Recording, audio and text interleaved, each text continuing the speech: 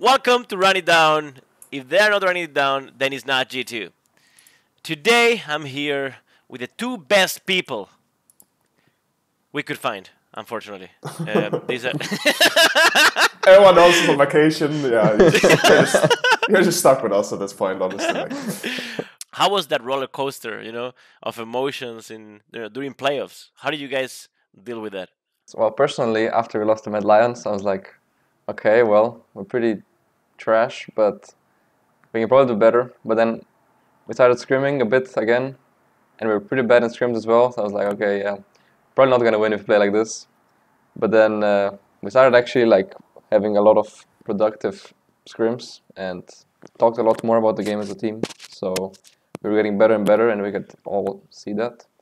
And then the OG series, we were playing much better than the last week. So I was a bit more confident, but still Fnatic looked pretty good in their other games. So I was a bit flippy how it was gonna go. But then yeah, we just after the one day before when we were preparing for Fnatic and we were discussing draft, I was like, okay, there's no way we lose a draft. And draft is 90% of the game, so we're probably gonna win. Yeah, I mean, he described it pretty well, right? I think we were not really that prepared for not even just match, just playoffs in general. I think our understanding of the meta, because we only had week 9 and then we had playoffs next week. It was really bad. We were kind of all over the place. I think if we just stuck to probably one thing, we would have probably done better. But one game we were playing Kalista full topside. The other game we were playing full scaling, or we were playing something where we were supposed to go full bot side, but we didn't really know how to play out every single draft. And that kind of led us to, just make a lot of mistakes. Even though in the finals and against Origin, we still made so many mistakes as well. It was way worse against the first time we played against Matt. It seems like as the playoffs go on, we just pick up information, and all of a sudden we just sort of change the way we play throughout the playoffs, right? Yeah. Which tells me that maybe losing against Mad Lions was actually the best thing that could have happened to us. That's true. Would you agree to that? Yeah, I think if we didn't lose, we'd probably just lose against the next week, and then maybe it wouldn't be we wouldn't have as big of a wake-up call, I guess, because maybe we lose against Fnatic, oh, they're just too good, maybe we wouldn't prepare as hard, but after losing to Mad Lions, it was a bit of a yikes. So yeah. So when you guys were training in the previous week, so this past 7 days, or past 10 days, whatever, comparably to how you guys trained to the series against Mad Lions, what are some of the differences you guys see? I think mainly when we played against when we played scrims, we were just in the final week. We were just way more we just understood way more. For example, I knew coming into draft that if you have hyper carry bot, I'm most likely playing a tank. So drafting and just game plan and everything was just the same. So it was very easy to kind of approach the game, and it was easier for us to know if we did a mistake in draft because it was hard to play, or if we just because normally when we scrim, we are playing so many things during a week that if one game goes wrong, for example, let's say we play Asir 2 games, we play the Asir tank, whatever comp we played, 2 games in scrims in a normal scrim week, and early game, let's say we level 1 invade, we die, we get solo killed every lane, and then we are okay, let's drop it. It doesn't work, or it's trash. But now in the final week, we are kind of playing the same way so many times, so we can kind of we just have a bigger sample size, so we just know what to do in given situations, right? So yeah, that's the main difference for sure. But when you look at the drafts against Mad Lions and then the day after against Fnatic, they're so insanely different. What happened? Because you obviously can't scream. You can't possibly scream enough to have enough sample size to know that whatever comp is good enough to be used. Yeah, I mean, okay, so Caps had his idea of how to draft the day before. The dream. We played the night before Fnatic. It's something we've tried before, some not necessarily I mean, also Lulu Kog'Maw we have tried before, but yeah, I mean, I think against Matt we played Vayne Yuumi, right? So it's not like we played that much different. We also played Asir some games and Tank. But yeah, I mean, for sure, like we didn't have to like show everything against Matt. I guess we didn't have to like. We were not really sweating that much. I mean, like game 3 was kind of annoying because of all the pauses, right? And just like how we just basically, I don't know if you were ahead that much. Not really. Yeah, I think during the pause it was like sort of close, and then after the pause it was like crumbling. Yeah, we was falling apart, right? But yeah, we didn't have to show that much, so I think well, we just had like this idea against Fnatic that I guess worked. They didn't really know how to respond to it, so we just kept going with it, and they didn't. Yeah, they had so many locked bans because they don't play that many champs, and they have to ban like so many OP champions that it's kind of hard for them to like ban out our pocket picks or whatever we had for that series.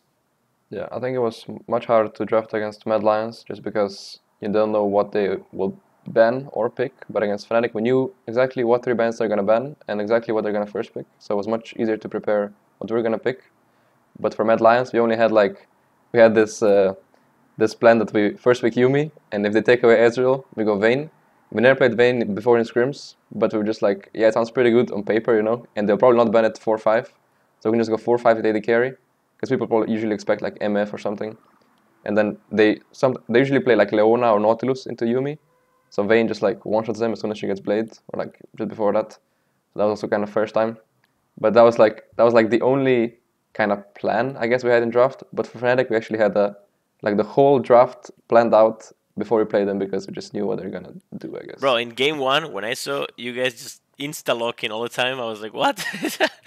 Oh yeah, we had to remake in draft. No, oh really? What? I mean, first like 3 picks we were kind of insta-locking anyways, right?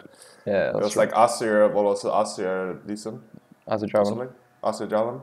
And Ornn on 3, right? Yeah. Yeah. So last year against FPX, I feel like, you know, during those playoffs, you could see who adapted better to meta, right?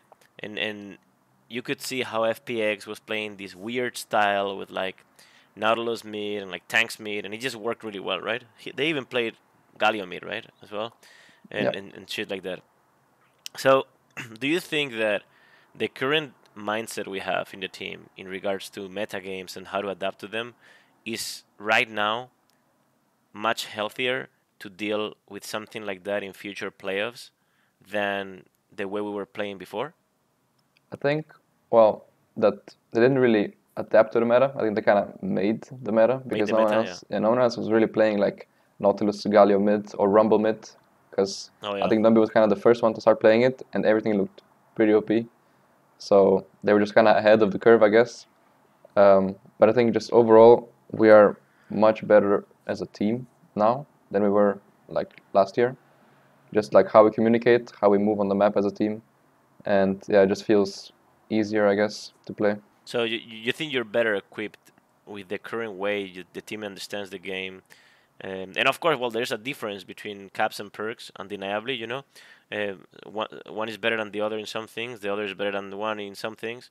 And one thing that after speaking with you guys internally, I've been able to gather is that Perkz is, you know, likes to talk a lot, right? And he's a guy that takes a lot of how do you call that? Responsibility, right? When in game and making calls, and maybe that sort of fits very well in you know, playing mid.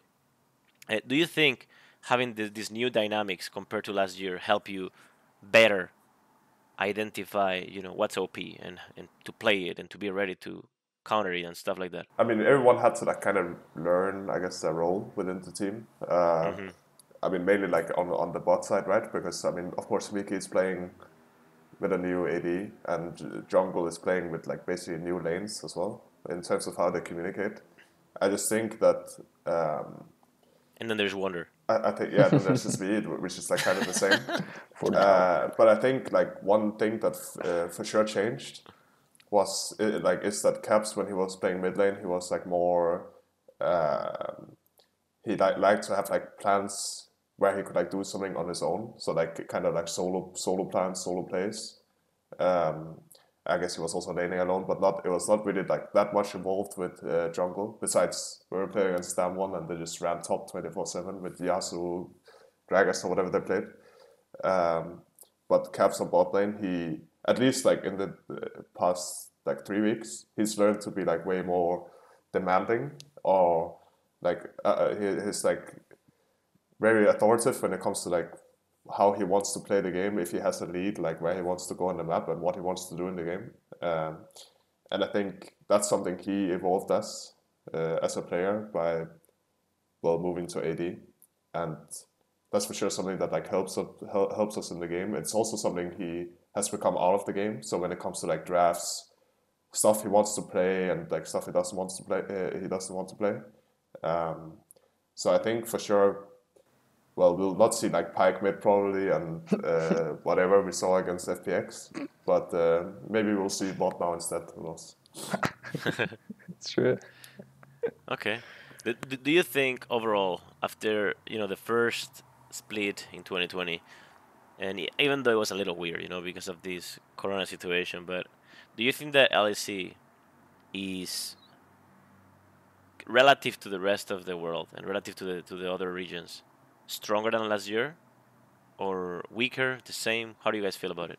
Well, compared to last spring, I guess LEC is probably stronger. I'd say at least. I think last spring it was like Origin, us in the finals. Fnatic was kind of lost. So yeah, I think for sure this spring teams are better, but not better than the end of summer. I think the end of summer where we went like 3-2 against. It was mainly Fnatic, I guess. I guess just us and Fnatic, we were like a bit better than we are right now. But I think come summer it's probably going to be the same, or EU is even going to be better, because I think the teams outside us and Fnatic have like been more. They have like been willing to like play more like explosive or like different things, and like also do something in the game to try and win. And I don't think they've been like as afraid of like playing teams like us and Fnatic as they might have been in the past, because like I can feel that from mainly like laning and like just like games that like a lot of teams, they just go for dives, they like trade sides, go for like heavy dives. Maybe in the past they would just like sit back and try to farm for late, or something like this. And now we are the ones who are like farming for late instead. So yeah, the other teams are for sure better, but I think the top teams are maybe like a little bit worse as well. Okay. Were you shocked with the 3-0? Do you think? I mean, do you expect that? And I wonder. I know what you will just say because I saw your fucking tweet. Yeah, that's my tweet, man. It's the goddamn tweet, man. It never fails. But do you really expect the 3-0, or do you really expect like a one-sided game like this? I mean, I thought our game plan was like very good for game one at least, and I think like with that in mind, I at least expected us to maybe like get the. I just thought in my head, if we get like the first game free win, perhaps we can get like the second game, and if we get the second game, like the third game is really free win as well, because then like it's just like done for them. So yeah, I mean, I thought we could 3-0 them, but like I was not like 100% sure, of course. I think in my head we were like, so we're on red side. When we were red side, they already had 3 locked bans on blue, which is not usually good. So if we were to get blue, they would have even more bans. So we would for sure get like an OP pick on blue. So we felt like if we win one game on red side, then if we lose, we just pick blue, and we're probably gonna win. So and in the first red side game, we will get Kog'Maw Lulu no matter what. So probably have 1 free win, and then even if they win 2 games, we get blue sets 2 games, and they'll win 3-2 worst case. So I was like, okay, it's probably gonna be like a 3-1, 3-2, but yeah, 3-1. I mean, wasn't really expected. So we always shit on Grabbz. It's half memes, well, mostly memes, right?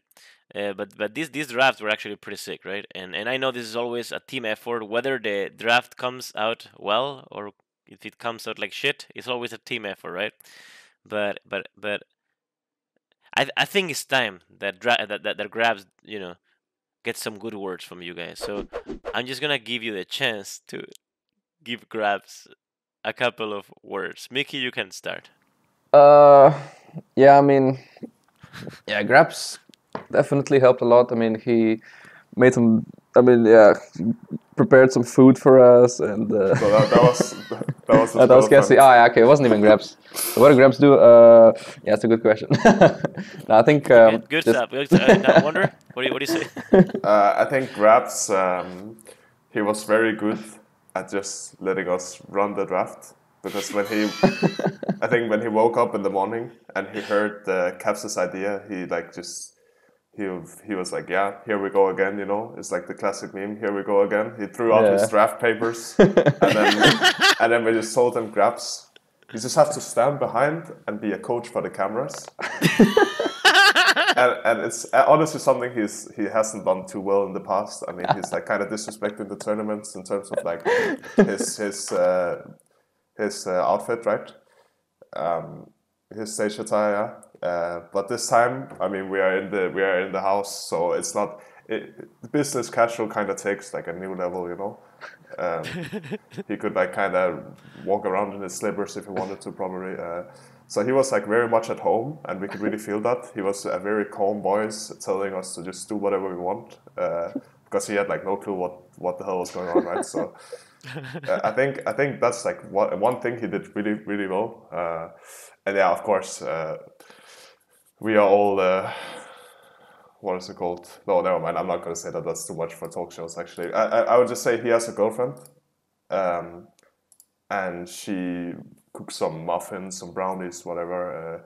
They were really good, and we are very grateful for. Yeah, some Grabbz. berries as well. Very nice. Yeah.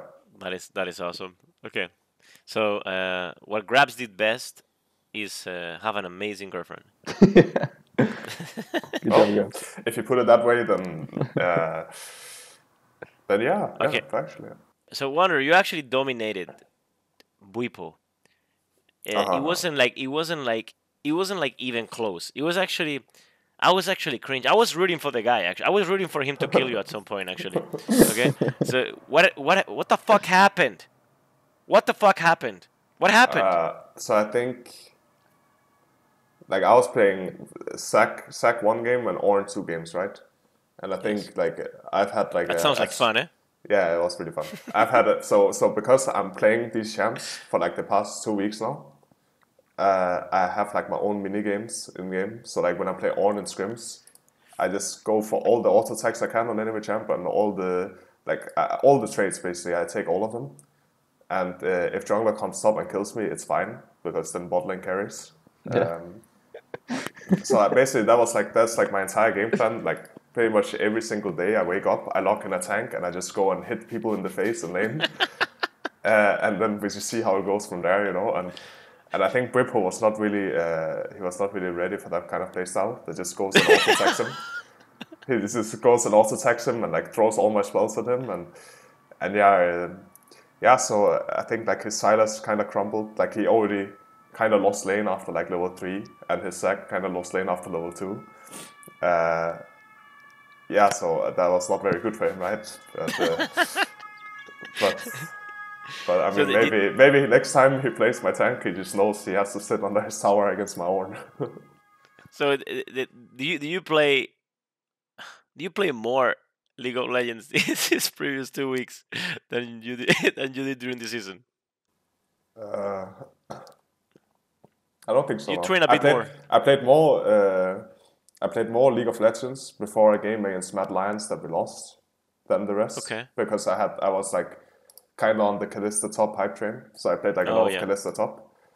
But after that, I play like, if you're lucky, you can maybe catch me like 1 game a day or something. Is that for real? 1 game like maybe before. Actually, okay, so in the past I had this thing. I had to play like 1 game before scrims, like warm up.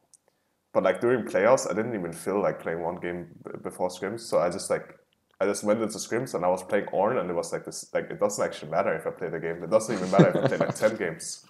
So I was just playing Ornn and then just going to auto attack them, and like it was the same. It was the same game plan every time, you know. I felt like I perfected the style, so it was like. All right, yeah. look, I mean, if it works, you may as well just uninstall League of Legends before every scrim. Like I can't care less. You know, if it works, it works. No, I played like like 7 days. I probably played like 7 to 8 solo queue games. Holy shit. Okay. It's a lot of games. Before finals. There's a high chance. There's a high chance your manager played more than you. Actually, true. Yeah. No, I think No, it's pretty low. Like he's on the Warfront hype train. Warzone. Oh, Warzone, okay. Warfront, not Warzone. Okay, so questions from social media, okay, from people. From Twitter, @ZJBC.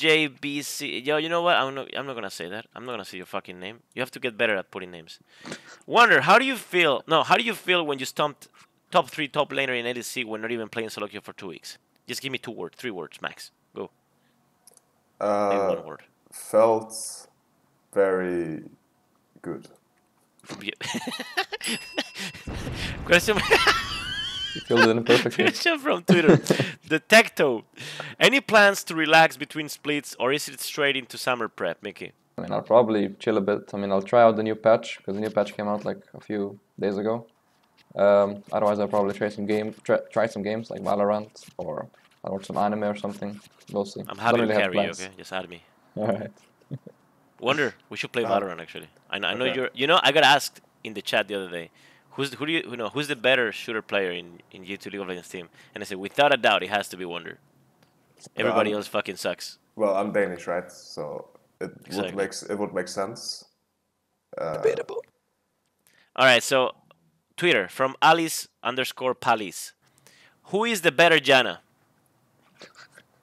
Who's better, Janna? Well, I mean, my Janna wasn't like great, honestly. Maybe Wunder. Okay, I think I have like one complaint about Mikyx Janna. I mean, it's understandable because he's like a bit of a first-time Janna player, right?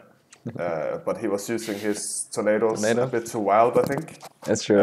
When we were playing against Zac, like Zac was like running around, looking for the jump, and Miky was just throwing tornadoes left and right, So we were like kind of inviting Zac to jump on us. But that's all the complaints I have. I didn't see laning phase, of course. The laning was no different. I was just spamming Qs off cooldown. But So, I was just like watching too many Janna one tricks where I just like put a tornado like at a random spot on the lane, and then like you just have to click wherever in lane, and then people will walk into it, and it feels really good. It was like, oh, get a full charge Q in the face. It's like so nice. But then that was my only complaint. So I think Yeah. I probably like win the Janna war the first time, but yeah, I agree. Yeah. My Janna wasn't that great. Question from Green Legend, 1,314 kilograms. Okay. Which LPL team does G2 want to meet in MSI? what do you think, Mickey? I want to meet FPX again, so we can. Oh, you win. want to meet FPX? Yeah. Yeah. I would rather play against IG. Actually, both are Actually, like- Why? FPX is playing with Khan, right? Yeah. Yeah, I mean, FPX and IG are both fine. I would rather play against IG though. I think the time is like this is the right time. We have to beat them now. I have Also- a bigger grudge against IG than FPX. Really? I also just prefer playing as FPX with a better bot lane. Like I think IG new bot lane is not that great. Okay, fights. That's some shots fired, man. Bro, I have PTSD against Nautilus. Every time I see us playing against Nautilus, I'm so scared, bro. Same. Dude. Even like support, like I'm just scared. Actually, no, I think it's a free win whenever it's a support, but when it's mid, it's pretty scary. It's just, I don't know. I have PTSD. Alright, so let's find some clip against Mad Lions. Let's see. And then you give me the play-by-play, okay? Mickey, you're gonna be doing the play-by-play now. Okay, I'm the play broadcaster. Okay, so let me just. no. We say enemy bot lane can't play bot. Bard is probably going top. We didn't mention Ezreal, but Bard is probably going top, and we saw him on the Rek'Sai passive, and Rex is just sitting there, and we're like, there's a Bard behind you, and he's just chilling there for like 3 seconds, not moving at all. I think he might be DC'd. But yeah, then we just kind of died, and then here I should probably stay on the tower, but I mean I kind of walked out and then flashed back in, which is not very great. And then we do a double TP. And What is this? It was a bit cringe, like how we played it out, I think. And then what? Maybe if Aatrox goes with the Azir, we get 2 kills. But yeah, at level 3 Ezreal is too strong for level 6 Azir, it looks like. And yeah, it was just a goddamn disaster. Meanwhile, Kalista just chilling bot, getting a free win. But yeah, I guess it worked out in Wonder, the do end. you think you could have helped your teammate? instead of going for the support? I mean, I think honestly, if I went there and Bard came and Akali TP'd, it would have probably been the same outcome. What I need to know is that Rek'Sai Rek'Sai DC here. Yeah, I mean, I think everything was like fine here in this current state. Besides the Rek'Sai like kind of just pressing S and maybe like all the bubbles that comes around when you play Rek'Sai, he didn't really like see them, or he turned them off in settings or something. But he didn't get the. Well, he didn't really understand how his champ worked at that current time, so that was like a bit unfortunate. He didn't even flinch. It's He crazy. didn't even flinch, like he was actually like balls of steel on that one. Like. Okay, we have another clip. Okay. Take it away. On tank violence. Take it away. Okay. So here I'm hitting him. I silence into the Q so he can't W it, and I hit him. How fucking crazy is that? That's like tank mechanics. Cho'Gath 1-on-1. Always silence. Yo, but how broken this pick was against them. Holy crap. Yeah, I was smurfing. Look at this. I get him low enough so I can do the one-shot combo. This is the one-shot No. combo. Boom. That's pretty good crazy, stuff. yeah. Good stuff. Oh, his new You have Cho'Gath a was OP. clean Cho'Gath AP. You have a clean Cho'Gath AP, man. Yeah, I know. Very clean. Alright, and let's go now for Fnatic games, okay? Like the real shit. Bot lane dive. Let's see what this is. Bottom line. Oh, okay. Okay. Oh, So no. we see we have like a protected Okay. top wall. What is this? Okay. Who looks Okay, like that was that's a absolutely classic. crazy. It's Yeah. a Mikyx special. It's a Tam Kench engage, yeah. I mean, I don't really do those on Tam Kench, but you know. And then Go, Veigar. Okay, Receive look tower at hits. on the pixels we can see Tamkin's ulting in. We can see Silas ult. I tried to stop his ult, but he still got it Oh, off. that's pretty close. Yeah, it's like probably impossible. I get the flash E onto the field. No! Flash predict, dodging the E from the sides. There's no And way. A full bellow spread on all of them. Like how crazy. Bellow spread. No way. It's crazy. Yeah. And then Veigar decides to R the Ornn instead of the Kog'Maw. Boom! I'm just too tanky. Yeah, it was Way pretty too crazy. tanky. Alright. Wunder 1v1 versus Bwipo. Oh shit. What am I gonna get now? What do I expect out of this clip? Actually, I didn't see it yet. I want to see it. I am wondering. Actually, every clip is just Wunder solo killing or what? Okay. Oh, that was after the first solo kill already. Yeah, he was like he needed to push this wave out. Oh, I was watching this Oh online my actually. god. Look at his next Q. pretty good. Oh, the Q's coming up. Actually Oh, pretty I got him. Oh But shit. No. Zac. Okay, so because Zac is very low on health, he's very small and slippery. Yes, Not too better, smaller. Yeah. That's actually one broken thing about Zac. He has like a low HP power spike because he's so small. Yeah. Makes sense. Okay. Baron. Oh, the Fnatic gets pulled off Baron. I remember Caps was doing Dragon. Yeah, let's do this one. Okay. That's a spicy. Yeah, do you one, think this was a good play from us actually? Do you think it was correct to do the Drake being well? I don't know.